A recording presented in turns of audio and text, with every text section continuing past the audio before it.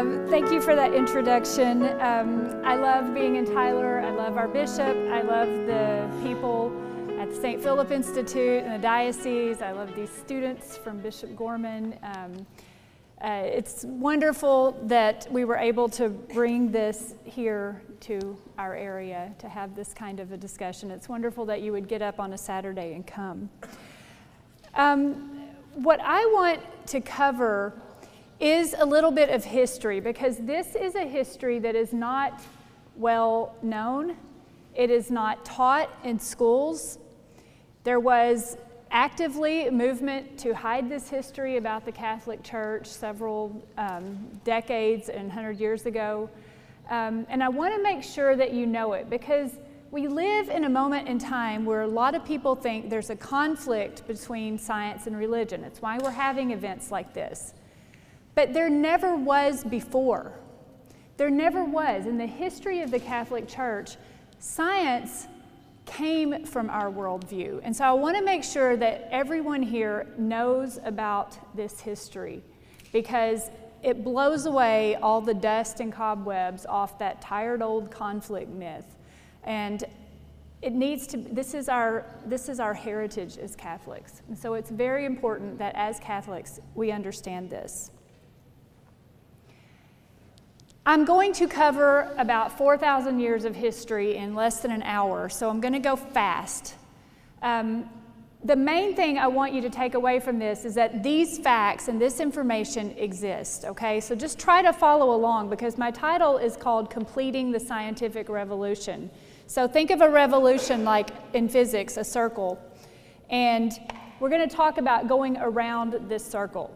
You have to start from a place of understanding. My first book was called Science Was Born of Christianity, this title, because it's such a shocking claim, but it's the truth. Science was born of Christianity, and what that means is the reason we have modern science at all today is because of the Catholic worldview. It was Catholic long before, it was Christian and Catholic were the same thing for most of history since Christ. So born of Christianity, born of the Catholic worldview. Dr. Barr talked about that worldview in the last hour about seeing the world as creation. And I don't think that today we have a strong enough appreciation for the theology of creation, for how important it is that we do see the world as creation, as opposed to what? Well, that's what I'm going to talk about a little bit in my circle here. We see God as the origin of all, outside of time, eternal, uncreated. We see creation as having a beginning in time, because God told us that. That is de fide dogma. That is divine revelation. We see that the world had a beginning in time and that the world was created. But to appreciate the radicalness of that view, we have to go way back in antiquity. In the ancient cultures, ancient Greece, ancient Egypt, ancient India, ancient Babylonia, ancient Mesopotamia, all of those religions had some form of pantheism.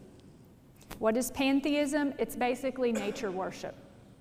But it makes sense if you don't know about Christ, and they didn't then. If you don't know about Christ, and you look out at the order and beauty and lawfulness in the natural world, the sun rises and sets, there's a cycle of life, there's a cycle of the seasons, there's a cycle in your digestive system and reproduction.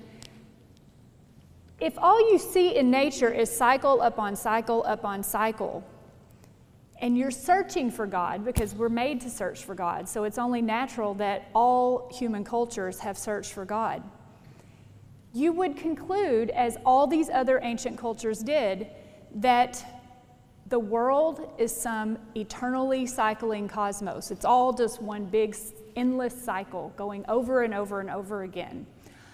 Without getting into each detail of the ancient religions, they all held to some form of that belief. Pantheism. There was a pantheistic aspect in all the ancient religions. Egypt, ancient China, I think I left that one out. Babylon, Mesopotamia, India, Greece, even in Arabia with the Islamic cultures and their worldview, there was not enough of a refutation of pantheism. So imagine your mindset. Forget everything you know about being Christian and just try to imagine the view of these peoples back then.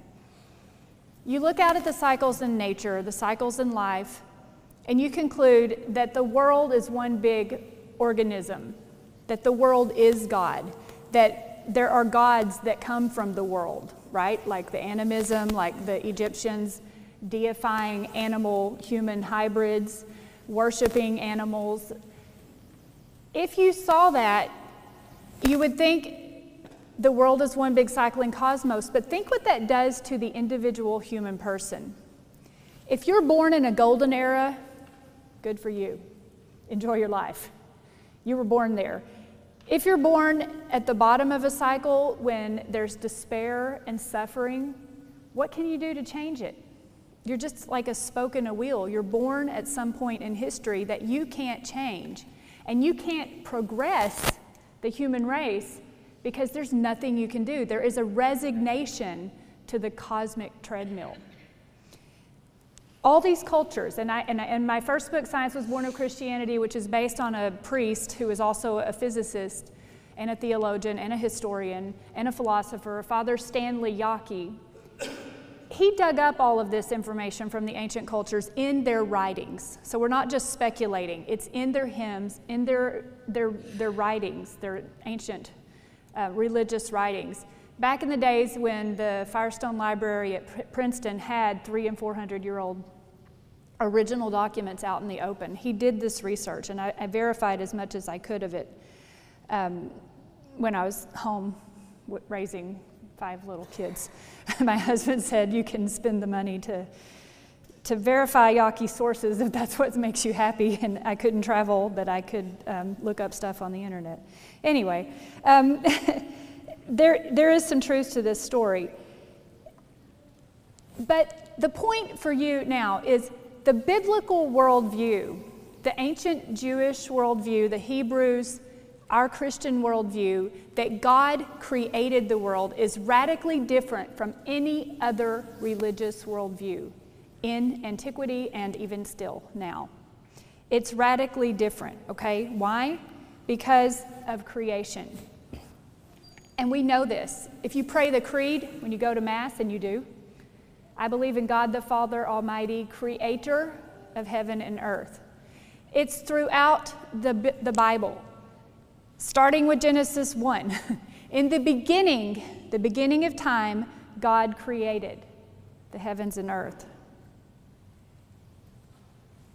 Proverbs, the Lord created me at the beginning of his work. Me in this section is wisdom. This is the part of Proverbs that's talking about wisdom's part in creation. It goes, the Lord created me at the beginning of his work, the first of his acts of long ago. Ages ago I was set up at the first, before the beginning of the earth. When there were no depths, I was brought forth, talking about wisdom. When there were no springs abounding with water, before the mountains had been shaped, before the hills I was brought forth. When he had not yet made earth and fields of the world's first bits of soil, when he established the heavens, I was there. When he drew a circle on the face of the deep, and when he made firm the skies above, when he established the fountains of the deep, and when he assigned to the sea its limit, so that the waters might not transgress his command, when he marked out the foundations of the earth, then I was beside him, wisdom, like a master worker, and I was daily his delight, rejoicing before him always, rejoicing in his inhabited world, and delighting in the human race. That's in Proverbs. It's a very scientific passage. In Ephesians, in the New Testament, blessed be God, the God and Father of our Lord Jesus Christ, who has blessed us in Christ with every spiritual blessing in the heavenly places, just as he chose us in Christ before the foundation of the world, to be holy and blameless before him in love. And I can go on, and if you listen for it in Mass or when you're reading the Bible, you will see pervasively in everything we believe thanking God for creation. There is no pantheism in the Christian faith. Who has measured the waters in the hollow of his hand and marked off the heavens with a span and closed the dust of the earth in a measure and weighted the mountains in scales and the hills in a balance? Very scientific. Long ago you laid the foundation of the earth, and the heavens are the work of your hands. I like to say that science is the study of the handiwork of God. And when you understand science that way, no conflict.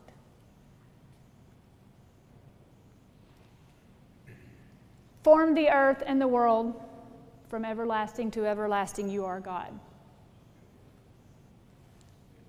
So, it's thorough, okay? Now, what happened in the history of science long before, so when you talk about the history of science with most people, we start with the revolution, the scientific revolution, modern science, the 16th and 17th centuries. I'm way, way back. We're going much deeper into history. Because none of those cultures that had pantheistic beliefs, pantheistic worldviews, none of the cultures that saw the world as eternally cycling, saw the world as an organism, saw nature as worthy of being deified, none of those cultures gave birth to modern science. Modern science, it's in every history book you read, but it's not often appreciated. Modern science was born in the Catholic universities in the Middle Ages. That's where Galileo came from. That's where Newton was in that culture. He wasn't Catholic. But that worldview was handed on to them because that's what they believed. That's fundamentally how they saw the world. And they said, I wonder how God's handiwork works. I wonder if I can figure it out. They weren't surprised that it was mathematical. The church fathers, though, just like Dr. Barr showed you some quotes, and there are many, many, many more, like he said, this was one of the biggest things when the church fathers were refuting the Hellenistic Greeks, and they were refuting some of the Greek thought. That's one thing they refuted. The world is not eternally cycling. The world has a beginning in time. And they thoroughly refuted that because, and I'll get into why, but because it's one of the tenets, it's one of the most fundamental aspects of our Christian faith. They also rejected the eternity of the world on philosophical grounds. Like I said, there's no free will if the world is eternally cycling. You're born into whatever time period you're born into, and there's nothing you can do about it. And whatever you're doing, if the world is eternally cycling, all of us sitting here has happened an infinite number of times already and will happen an infinite number of times in the future. Every possible conceivable instance happens over and over. That's the consequence philosophically of believing that the cosmos is just eternally cycling. And that's what you're left with without the revelations of Christ. That's why divine revelation, it's not just something we do at Mass on Sundays or daily. It's something that changes the way we live. It's something that changes the way we understand ourselves and our place in the world. So it's philosophically not sound, it's theologically not sound because God revealed to us that in the beginning He created the heavens and the earth. So it contradicts Scripture, it contradicts theology, it contradicts philosophy. That's one of the reasons the early church fathers refuted pantheism. Okay, so there's a lot of quotes here. I have these in my book, Science Was Born of Christianity, and I have them, if you just look online, I have lots of essays with this stuff there that you can just freely access. Even on my website, stacytrasancos.com, I have them listed on the page where the book, Science Was Born of Christianity, it is. But I just want to call your attention to some things, just to convince you of what I'm saying. In St. Justin Martyr in the 2nd century, we're way back, 100 AD to 165. He was telling the Stoics, the ancient Greeks, they teach that even God Himself shall be resolved into fire. And they say that the world is to be formed anew by this revolution. But we understand God, the creator of all things, is superior to things that change. He's uncreated. In his second apology, for they say that human actions come to pass by faith, they will maintain either that God is nothing else than the things which are ever turning and altering and dissolving into the same things. that neither vice nor virtue is anything. So they're denying, he's refuting this, if you have a spiritual soul, an intellect, and free will, then you have to practice virtue. And Christians don't say the world is eternally cycling. We say that we are born in a universe that has a beginning in time, and that we in our life, get a little excited, we in our life are supposed to journey in faith, and we're supposed to help the human race progress during our lifetimes. The whole human race is on a journey. Clement of Alexandria in the 3rd century, same thing. He said, why, pray, do you infect life with idols, imagining winds, air, fire, earth, stock, stones, iron, this world itself to be God's? So we don't believe that. How great is the power of God? His mere will is creation. For God alone created, since He alone is truly God. Let none of you worship the sun. Let no one deify the universe. Rather, let him seek after the creator of the universe. That's the difference in the Christian worldview that is different from every other religious worldview. There's a big difference between thinking the world is God and thinking the world is created by God. Origen, same time period, early on. He said, besides, if the world is eternally cycling, then Adam and Eve came around again and again and again. Christ died again and again and again. That's also, we have none of that in the Christian faith. Reject it. No, not there. There was a lot from Greek philosophy that Christians kept. If you studied the history of the early church fathers, there was a lot of it they kept, but they rejected the things that contradicted divine revelation. And again, this was what Christ revealed to us. This is what Scripture revealed to us. You can't look at the world and use reason alone and figure out there was a beginning in time. That had to be revealed to us. And down here, the Greeks talked about the logos, the rationality in the world. So the ancient Greeks saw that there was order. And they thought, this cosmic order of eternal cycles was the source of that order. They didn't really know where it came from, and they had different opinions on it. But again, it was rejected by the early Christians. Up into the 4th and 5th century, St. Augustine of Hippo, same thing. Everything is created by God the Creator. God made it good. God is uncreated. And going along with the eternal cycles leads you into evil ways because it denies free will. It denies our obligation to practice virtue. The wicked walk in a circle, he said. Not because their life is to recur by means of these circles, which these philosophers imagine, but because the path in which their false doctrine now runs is circuitous. That was a little polemic, but he's saying it just doesn't make any sense. The ancient Greeks had this concept of the great year. So what does this have to do with science? Aristotle had this concept of anti-peristasis. The ancient Greeks had this idea, not all of them, but Aristotle did, that, talking about physics now, science, just natural things. When you throw a ball, how many of you have had physics and had to calculate projectile motion? Some of you? It's so fun. and you can go out and throw a ball and hope the wind's not blowing and your calculations will work. But they had this idea of motion, though, in antiquity. And Aristotle saw the world as everything has a soul, because the world is a living organism. Everything has a soul. Even inanimate things like rocks have souls. And everything has a desire to be in its resting place. In the heavens, where the celestial bodies are, everything moves in perfect circles, because again, they had great reverence for cycles. Everything moves in perfect circles, and the celestial bodies, the moon looks like a perfect circle from here. They thought the moon was a perfect circle, a perfect sphere. The stars were perfect circles, and everything was moving in perfect circles. And they could sort of chart them, and later figured out they actually weren't.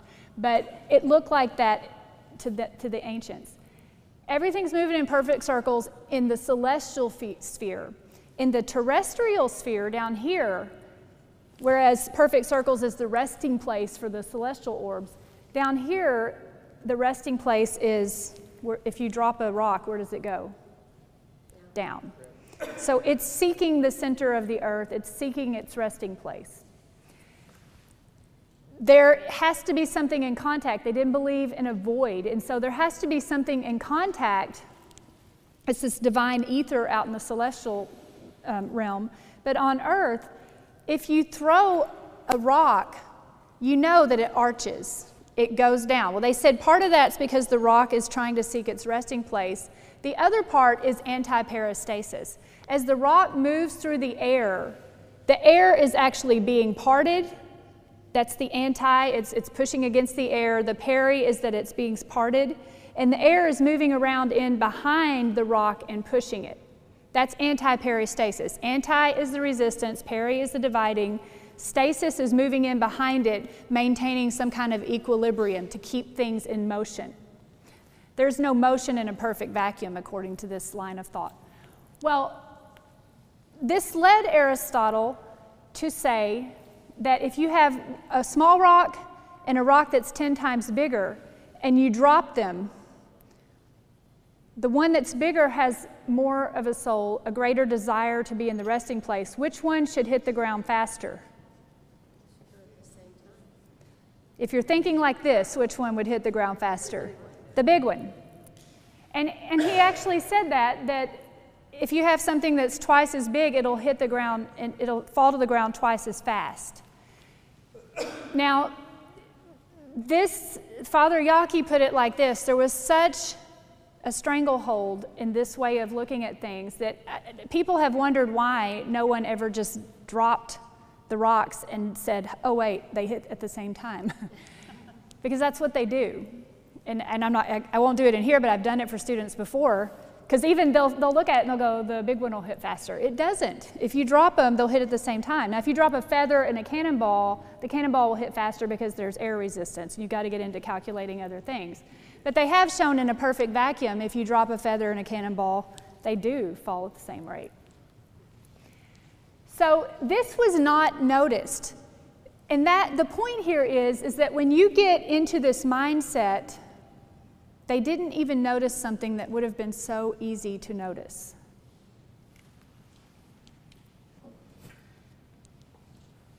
Okay. Philoponus I hope I said that right. Did I say it right? Philoponus. I read and say things in my head, and then when they come out my mouth, they're not right. But I live back in East Texas where everybody talks right, so I'm glad to be here. After living in New York and Massachusetts for 20-something years. That guy stated that he did notice that all bodies would move in a vacuum with the same speed regardless of their weight, that bodies with different rates falling from the same height hit the ground at the same time, that projectiles move across the air not because air keeps closing in behind them, but he said because of some quantity of motion. So there was already some thought about this. Moving on up in time, the medieval scholars, so we just moved up a whole lot of centuries, they also rejected the eternity of the world because of divine revelation. Not so much because of science, but because of divine revelation, because of the reasons I said. Free will, it's revealed in Scripture that there is a beginning in time and that God created everything. The circular motion of the firmament and the stars is a projectile, similar to how a stone is thrown. Its impetus is ultimately due to the hold of the thrower against something solid. The key word here is impetus. This is leading up to something that we had in modern physics. I won't say the word yet, but this was called impetus theory. And it was being noticed that maybe anti-peristasis isn't correct. Maybe there's not some thing that's moving in behind and causing things to move. Maybe there's some other reason. Maybe there's a quantity of motion. St. Albert the Great, up into the 12th and 13th century, he wrote, what was it called? He wrote a complete encyclopedia of the philosophical disciplines at the time based on the Aristotelian texts. for his students of the Dominican order. And this is how he began it. So these scholars, even in the Middle Ages, some of the ancient Greek text came through the Islamic world and came to Christendom.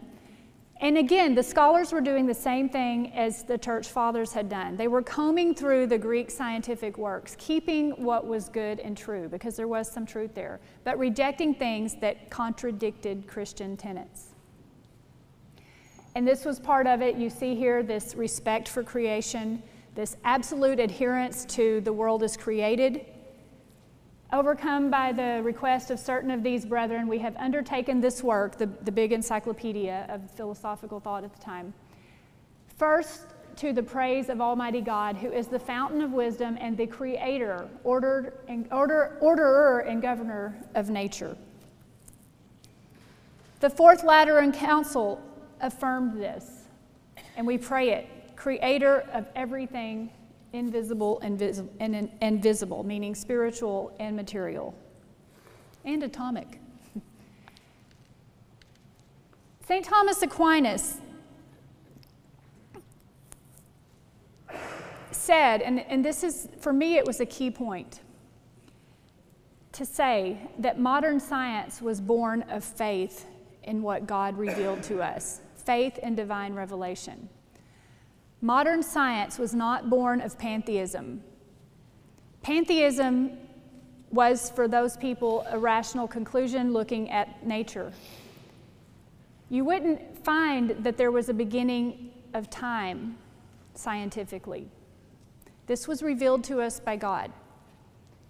And St. Thomas Aquinas said, the articles of faith cannot be proved demonstratively.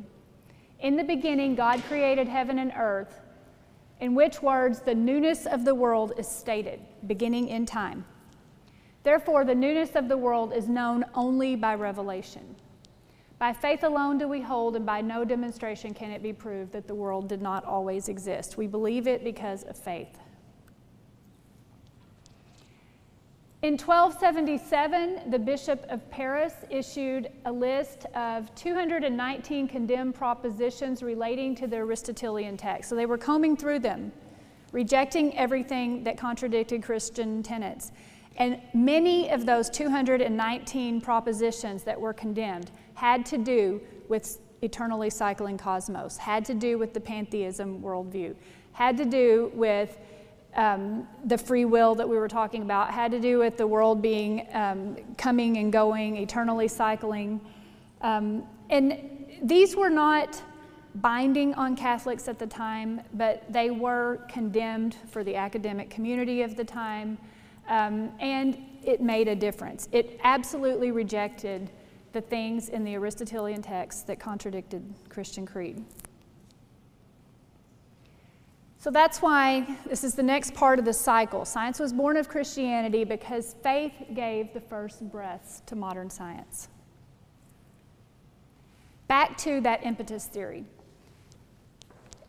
Even though other scholars had talked about it, he was a priest, Father Jean Buridan was the one who thoroughly refuted Aristotle's anti-peristasis.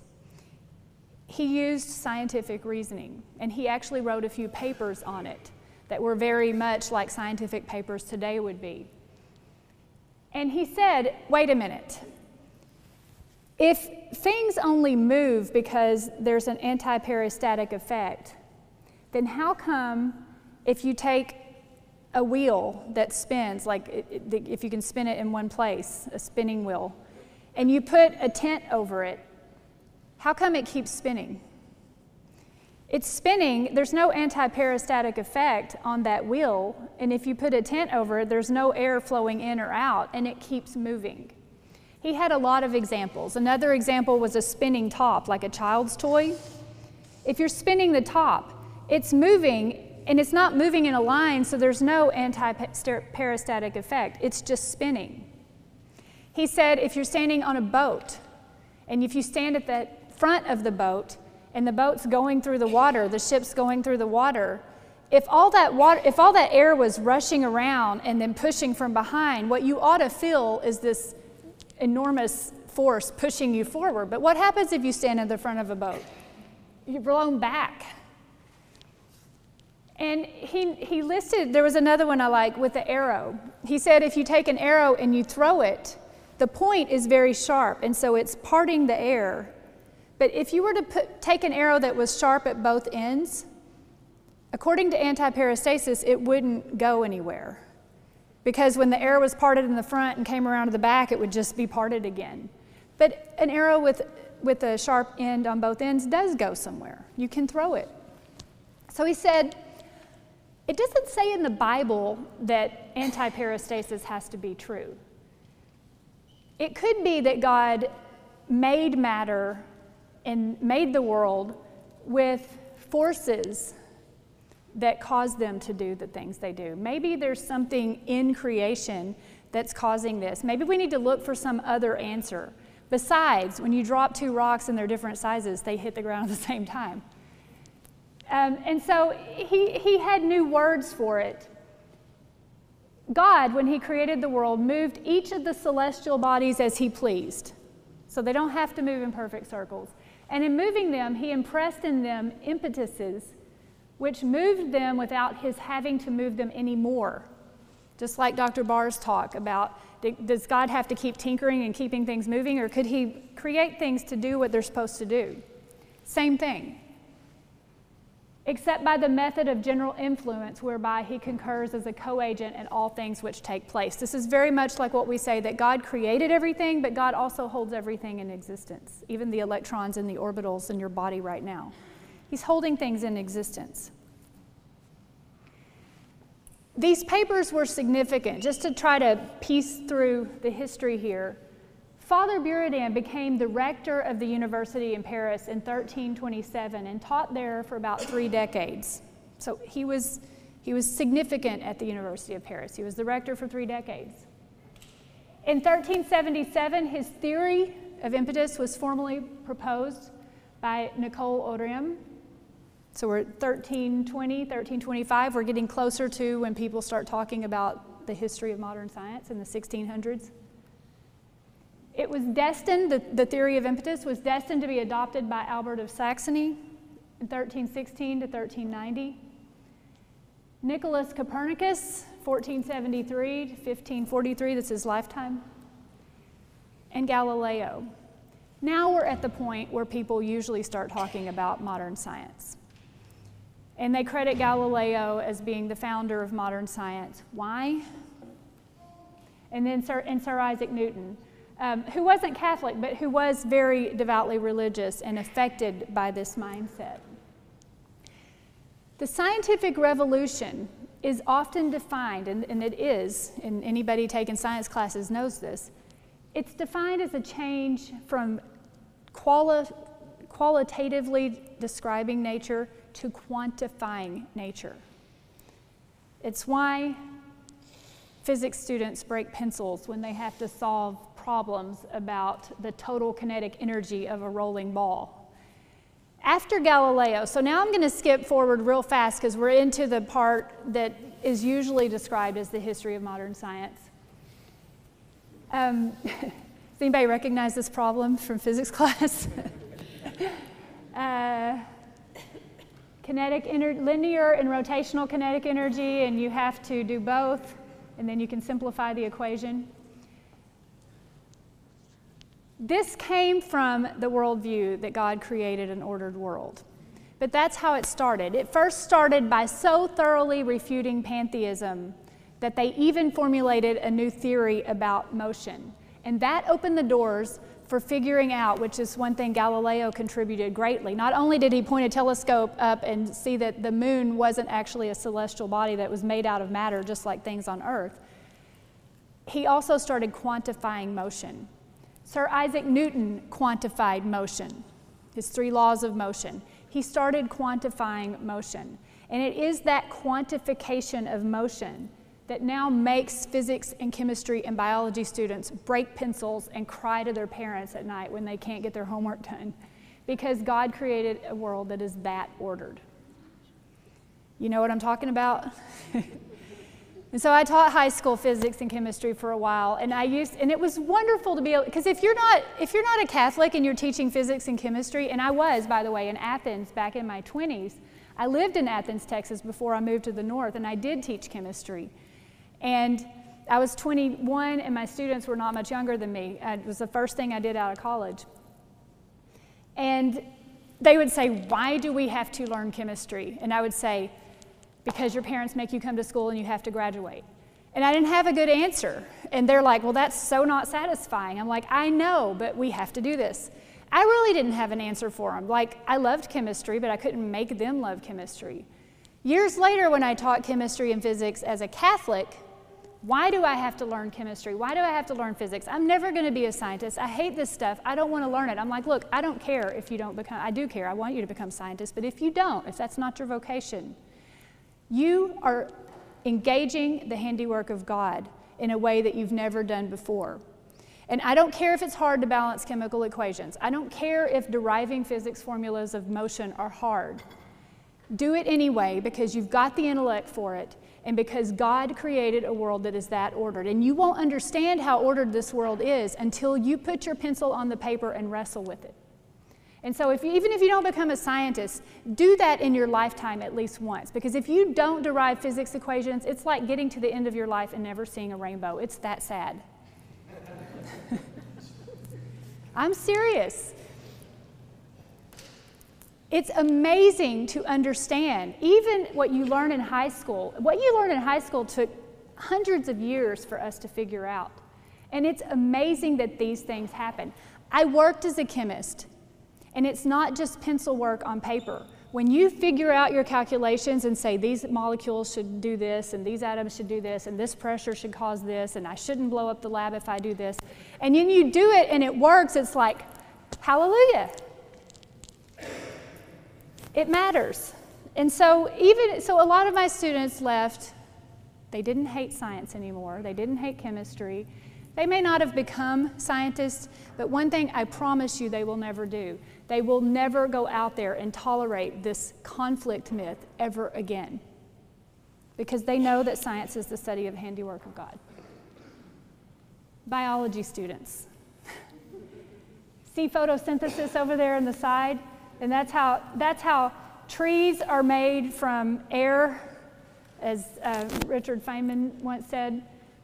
Trees take carbon dioxide and turn it into living things. They take carbon from the air, they turn it into the 3 carbon precursors for biomass in the world. And it's a beautiful system how it all works together. Fundamentally, biology is just atoms and molecules doing their thing the way God created them. And I could talk much more about that, but I'll try to wrap it up. I can go on and on about that because once you get what I just said, my husband has had to pull me in out of snowfall up in the north in tears before. He's like, honey, it's a little weird. You need to stop standing out here crying. But look, once you understand that God holds electrons in their orbitals every nanosecond of time, that God created the world this way, that if you knew all the chemical reactions that have to happen for you to take one more breath or for your heart to beat one more time, you would get down on your knees and weep for joy right now. We don't even know all the chemical reactions that have to take place. But you can stand out in nature and look around and see snowflakes. You won't see it in Texas, but you do see it in New York. See snowflakes falling from the sky, looking at the stars beyond them. And it will move you to tears to think about what it means to say, thank you, God, for my existence. Because when you're looking at stars, you're looking at where the elements were first made. And they came to the earth, we think, some 4.5 billion years ago, and then life arose, and here we are. Like, what are the chances of that? It makes every moment of your life special. It means that us being here right now, God's handiwork is here. This is meant to be. Everything. It changes the way you look at your life. And it comes from our belief, our absolute belief in the one and triune God. One and triune, God the Father and the Son and the Holy Spirit. No other religion has God the Father, God the Son, God the Holy Spirit. There are other monotheistic religions, but they're not triune. They're not Trinitarian. Why does that matter? Because that scripture I read before about wisdom, it wasn't just that God created everything and said, see y'all later. It was that God, the Father, and the Son, rationality, the Word, that logos that the Greeks talked about, it wasn't order in nature. It wasn't a living universe. It was the living Son of God who became man. That is the only way the universe could have been created. If the Son of God, Jesus Christ, is truly God and truly man, and God the Father, the Son, and the Holy Spirit were all there at the beginning of time when creation happened, then the world could only be ordered. It's only befitting a truly rational Son of God that the world would be ordered. The world cannot be random and chaotic. We can't have that. That does not fit our Christian worldview. Another scripture. So now, Father, glorify me in your own presence with the glory that I had in your presence before the world existed. That's Christ talking. Another from the Gospels. Father, I desire that those also whom you have given me may be with me where I am to see my glory, which you have given me because you loved me before the foundation of the world. Going back to ancient Greece, one more really neat thing. They had a word, monogenes. Did I say that right? Monogenes? Close enough. M-O-N-O-G-E-N-E-S. It means only begotten.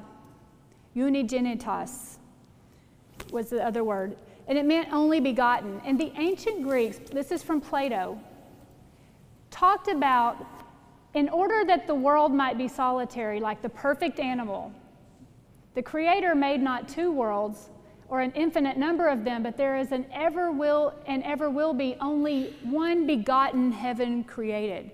So they're trying to get away from pantheism, but not. And he's saying the only begotten world. And again, the most perfect, the one only begotten heaven. Father Yaki used to tell a story. Imagine you're them and Christ walks into the room.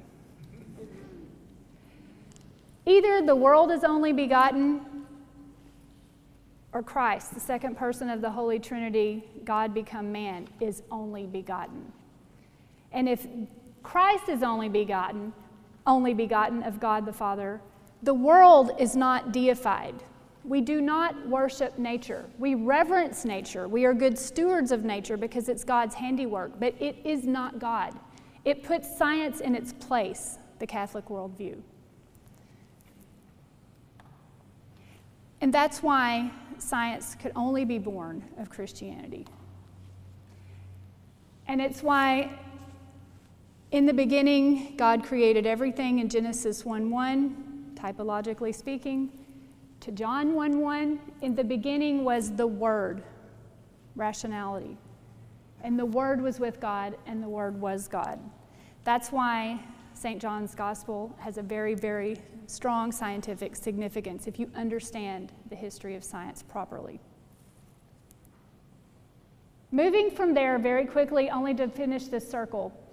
Galileo, after and Dr. Hayes is going to talk about Galileo. After Galileo figured out we could quantify nature, he wasn't the first, but he's known for it. He called it the book of nature, book of scripture, book of nature. From there, science and philosophy became separated. That's part of the history as well.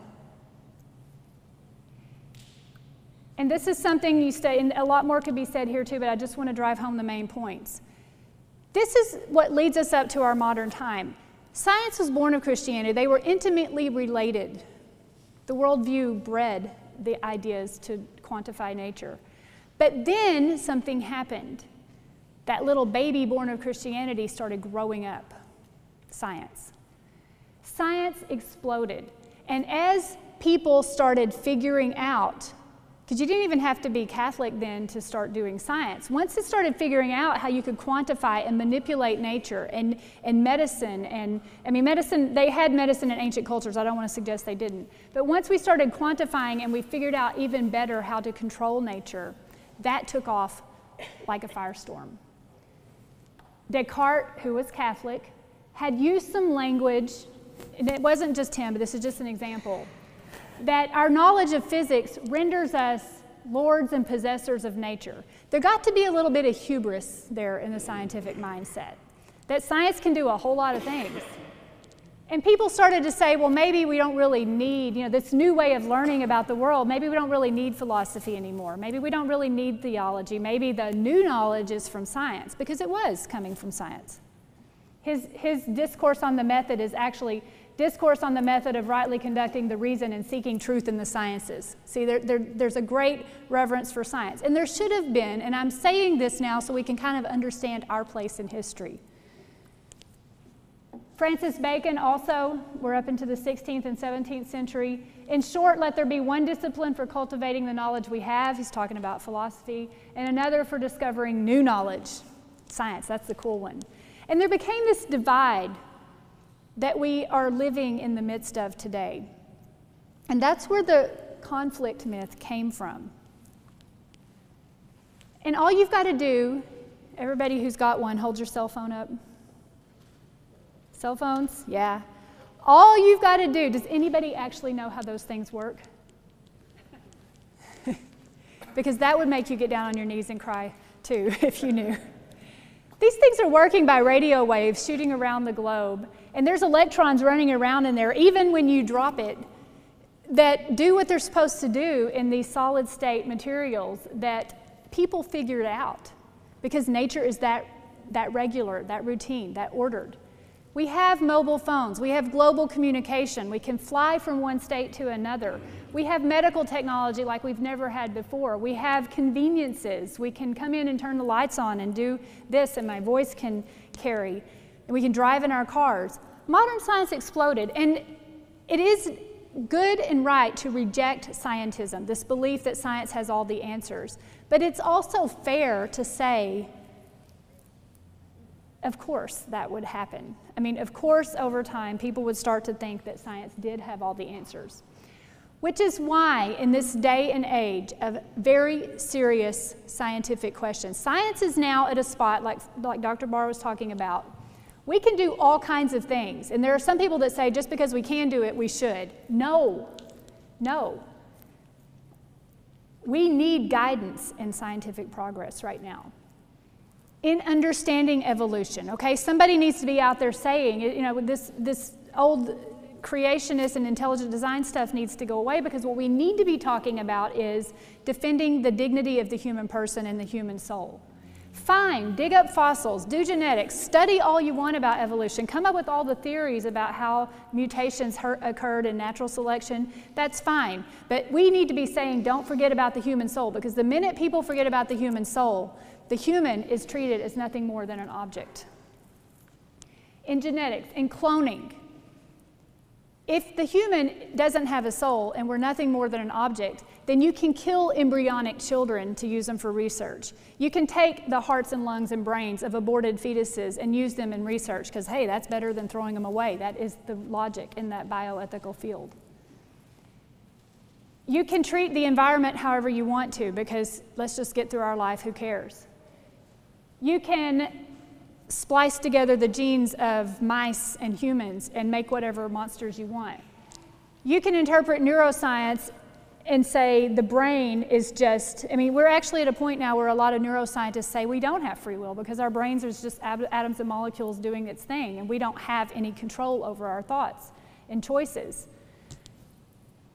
And artificial intelligence. There are a lot, the only thing, I could say a lot more about those too, but there are serious things going on in the field of scientific progress right now.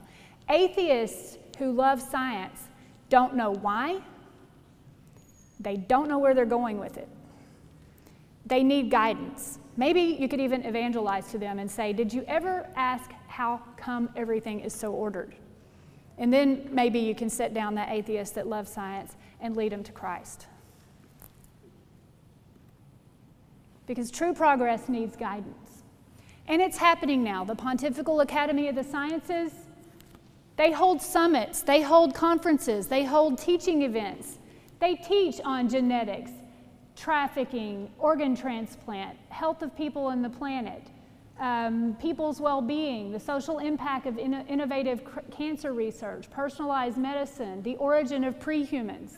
These are things the Pontifical Academy of Sciences talks about. The Vatican Observatory has Vatican Observatory Summer School. They teach about evolution of stellar clusters, galaxies, black holes, gravitational waves. Stephen Barr's Society of Catholic Scientists, he's got over 1,000 members and it's only a few years old. These are scientists who are working, who are practicing Catholics. They hold conferences on origins, the human mind and physicalism. What does it mean to be human? They hold gold masses around the country.